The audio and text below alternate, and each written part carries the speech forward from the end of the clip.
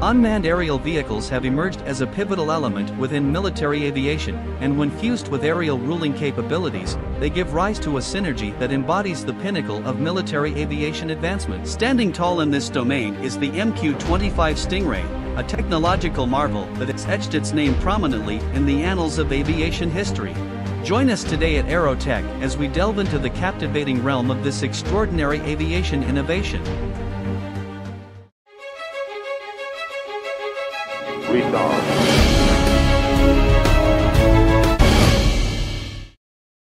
The concept.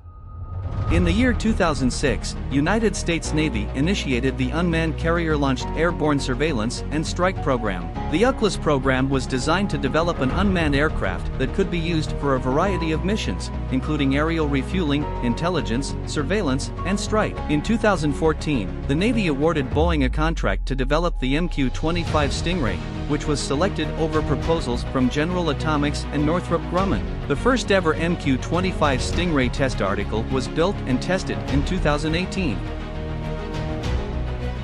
The manufacturing. The MQ-25 Stingray is being manufactured by Boeing at its St. Louis, Missouri facility. The first production aircraft is scheduled to be delivered to the Navy in 2024. In September 2018, Boeing was awarded an $805 million contract to develop for MQ-25A aircraft. An additional 3 test MQ-25s were ordered on April 2, 2020. For a current total order of 7. The program may expand to $13 billion overall and consist of 72 aircraft. The first flight of the MQ-25 Stingray T1 test asset took place on September 19, 2019.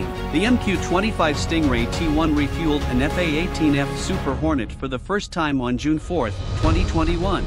The MQ-25 Stingray is expected to enter service with the Navy in 2025. The technology. The MQ-25 Stingray is powered by a single Rolls-Royce AE3007N turbofan engine and has a maximum takeoff weight of 50,000 pounds. The MQ-25 can carry up to 13,500 pounds of fuel, which it can transfer to other aircraft using a Pro-Bandrogue refueling system. And it is a carrier-based aircraft. That means that it can be launched and recovered from an aircraft carrier.